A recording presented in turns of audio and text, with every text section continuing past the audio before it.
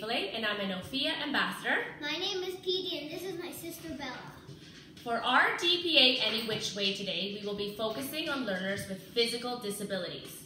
A physical disability affects a learner's ability to perform a physical task. It could be impairments in hearing, seeing, speaking, and/or walking. It's really important to know your learners. Our learner today is Bella.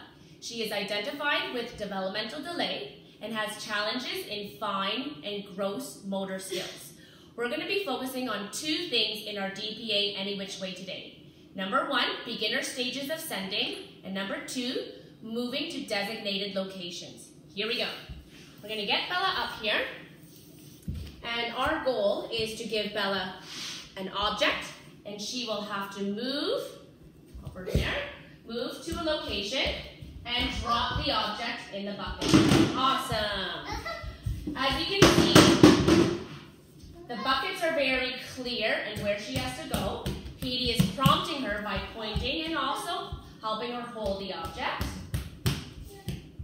And also providing different objects for her to hold and be motivating. Okay, two more, Bella. Here we go. Oh, try again. Ready? Good job. Oh, one more time. Good job. And one more. You missed the bucket. Over here. Awesome work. Let's give her a high five. High five. Awesome work. Try it out. And don't forget to use our hashtag DPA every day. Can we say bye?